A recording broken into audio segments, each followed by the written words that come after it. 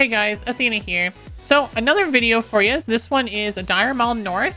Now, a couple things to kind of keep in mind. I'm a little late on uploading this video. This group here are pre-nerf on some of these builds, but I'll go over everything and we'll kind of talk about the route. So before we talk about builds, one thing I want to just mention is, so normally you don't need to grab this Gordok Brute. You also don't have to grab these wolves. You can actually walk in between all of it and you don't pull anything. And you go straight to this boss. Now, we do end up actually wiping here. What ends up happening is they, as you can see over there, IG just popped cooldowns.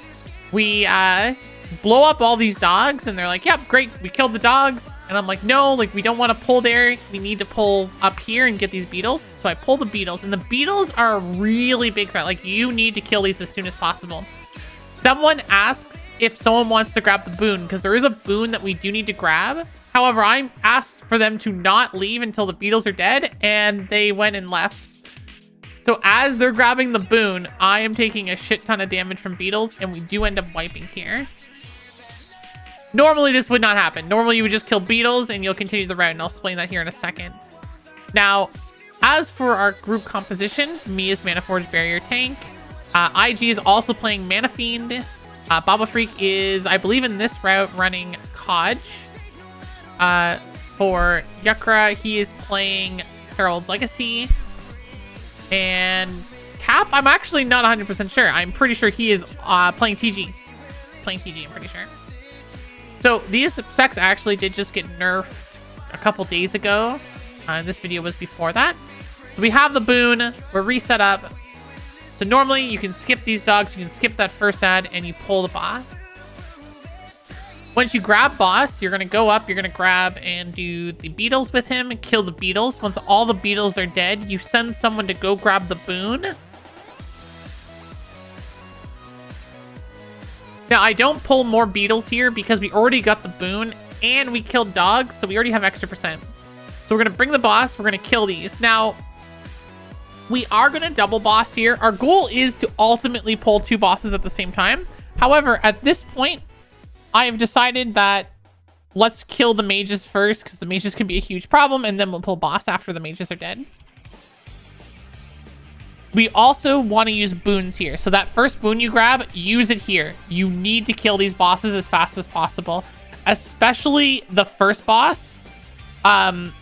What's his name? The Moldar. He is a huge time waster, especially if you're an MFB tank. If you're a parry or a block tank, this boss is a lot less of a problematic, but because parry can't dodge, block, or anything, and it can only get hit, it has a slight chance to miss, he can heal a shit ton. This boss heals every time he auto attacks and can go easily from 0 health back up to like 500k if you're not careful. So make sure your DPS are focusing this and kill it as soon as possible. Stomper's not too much. You're just basically cleaving off of him. Healers need to be careful and make sure that they're not getting stunned during the mechanics of this fight, because this can do a lot of damage to them.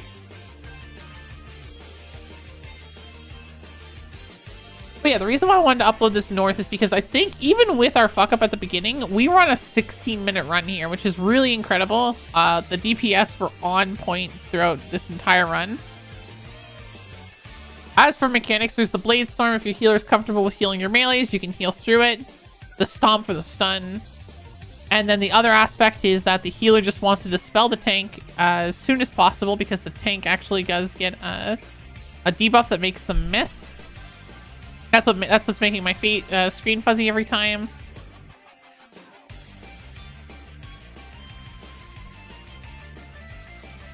So we see here he's almost dead, right? He's at 18k. He's gonna die, surely. He's at 5k. Look at him. Look at that. He's bursting back up. He's back up to 40k. 64. It's ridiculous. This boss just does not want to die. So we finally get it killed. Now we're moving Stomper, right? We don't want to ever stop. You want to make sure you're always optimizing as much as you can. So with Stomper now, we're going to grab more trash. We're going to grab these trash. Baba grabs the next set of trash for me as well. Now, there is a champion here. And this is actually an interesting moment. Normally, when you do this route, the timing does not line up well for this. normally what happens is when you're doing these bosses, you'll do all this trash that we're currently doing. This is all within the parameters of what we want to do. However, there's a pathing patrol champion that's going to be coming by that we're going to get to as soon as this is dead. And it actually lines up perfectly when we actually do this part now, which is weird. I don't know why. I don't know how it worked up that way, but it's a perfect champion to grab. So we're going to grab it. So I'm about to leave and someone mentions the champion and I'm like, wait, what? There's a champion. And I come back and there is the champion. This is our first champion to count. This is the first one that you want to grab. There are other champions you can grab if you don't get this one, but this one lines up so well. And if you can get this one, I strongly, strongly recommend it.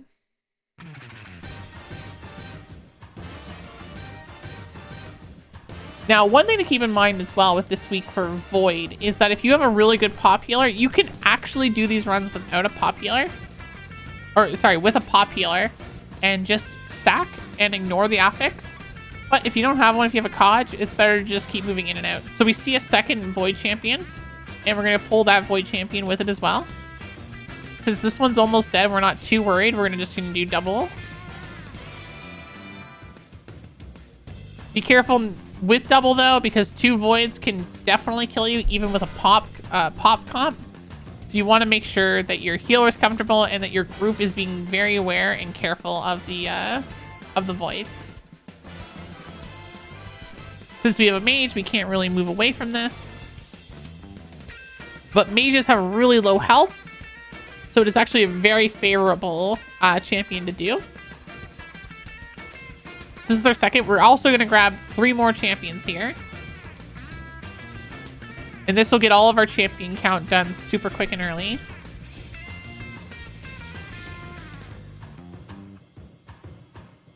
I believe actually the Void spun in the ramp and pulled us through it.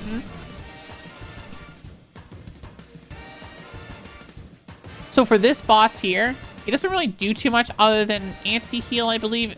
And he also does a spin. So what you really want to keep out is careful of your melees.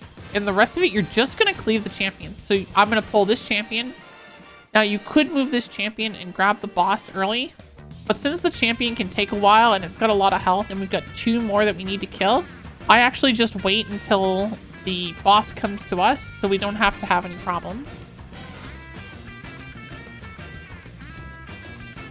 We keep DPSing this. Yakra does an insane burst with Dragon Warrior and takes out my my threat. We grab boss. So we're just going to keep cleaving here, take out the boss with this at the same time. And this is going to be the pattern here. As soon as we kill a champion, I'm going to move the boss, grab the next pack, and we're just going to keep cleaving the boss while we're killing each champion here. So the reason why we did the double boss at the beginning is because 1, you can get 2 bosses at the same time, as well as this allows us now to skip the 3rd boss, which is the guard that does all tank mechanics. He's a huge time waster, and we get to skip Captain, and Captain does a shit ton for time wasting.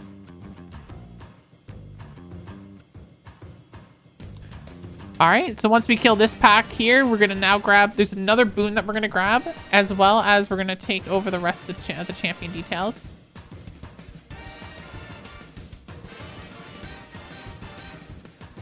So we come over here, we grab the next boon. While we cleave this here. Also, if you guys are wondering, I did actually stream this live on twitch.tv/Athena Games. So if you'd like to watch these kind of things live, you should definitely check me out there. Especially right now, I'm doing a lot of retail Mythic Plus. So if you like retail content, that's kind of what I've been doing a lot lately on stream. So trying not to grab the boon right away, we pick it up. Now we're going to slowly move this over because the next champion is on the left side.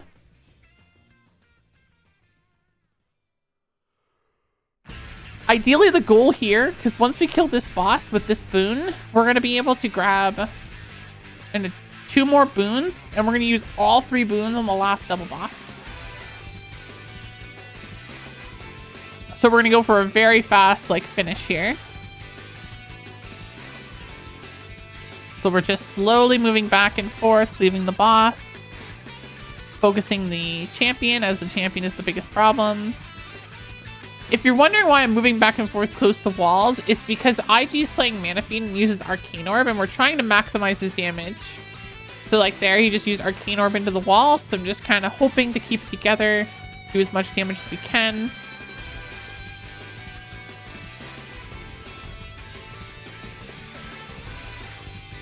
Oh yeah, I'm also taking like an armor shred here, as you can see, so I'm taking a shit ton of damage. But it's worth it. We gotta keep cleaving here. If we're not cleaving, we're wasting time. No single targeting here. Alright, now we've got the brute. Now we're gonna bring this champion along. So we have Baba going to the door. Baba opens the door for us. And I bring the champion along at this point, because our DPS can just keep hitting it, and we need to keep moving at this point. We can't just wait and waste more time, especially after our first initial death.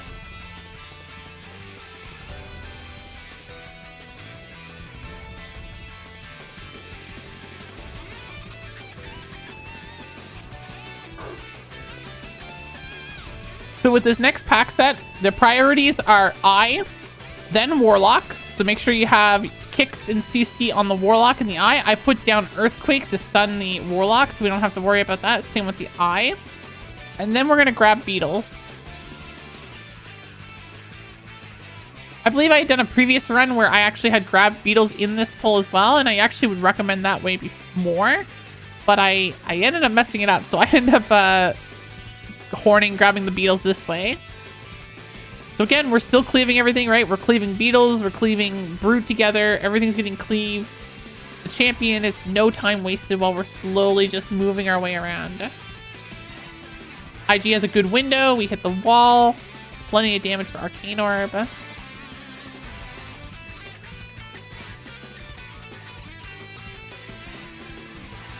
I'm hoping to have champion dead before we move to the last point, mainly because there's eyes here, and then there's the boss. This can get really messy, especially if people are getting pulled around. So we take care of the eye, I kick it, I leave the rest of the DPS. This is the next boon we're going to grab. Now we have 2 boons. We have a third one upstairs that we're going to grab.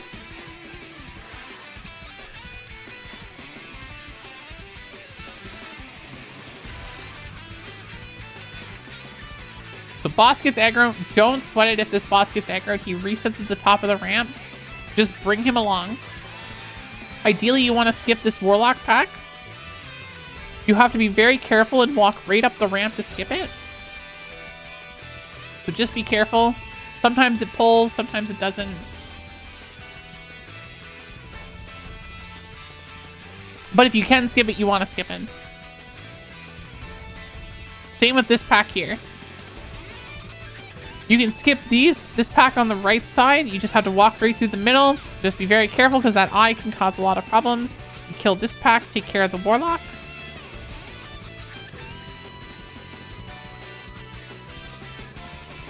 I strongly urge not greeting the Warlocks.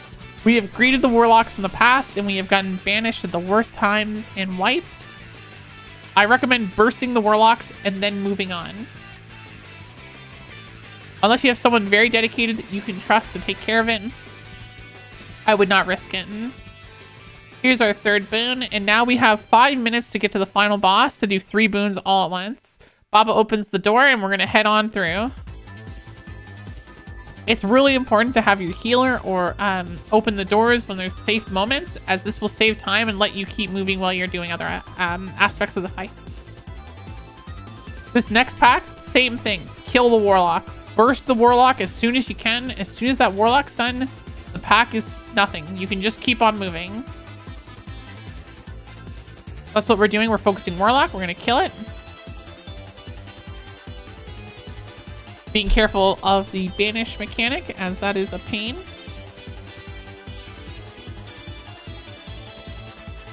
Alright, and then we're going to keep on moving. If you have someone that you think can handle it and dedicated to it, then sure. But again, I would never risk the Warlock. I think it can cause more problems and lead to wipes. It's too high of a risk for the time save that you would get. So now we're gonna grab everything all at once and pop three boons all at once. Dogs can hurt a lot, by the way. The bleeds can actually do a ton of damage, so just be really careful with that.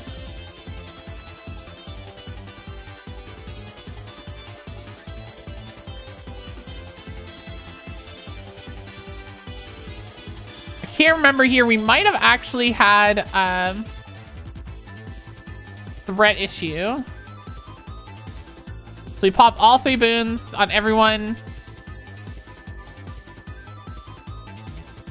No, it was a different run. We had a threat issue where IG ended up dying, I'm pretty sure. This one was not. So we do a big burst and we burn these bosses. If we didn't wipe at the start, I think this would have actually been the time. We have 20 seconds to 3 chests. We're so close. But we're just a little short. Overall, really good run. You want to always kill the mage first, by the way. The main reason is he counts as a boss, so very important. And then kill king second. Not too much about this fight. Really just reduced healing on the tank. He does some big hits, so make sure you have defensives ready. And he'll charge, knock down people that are in range.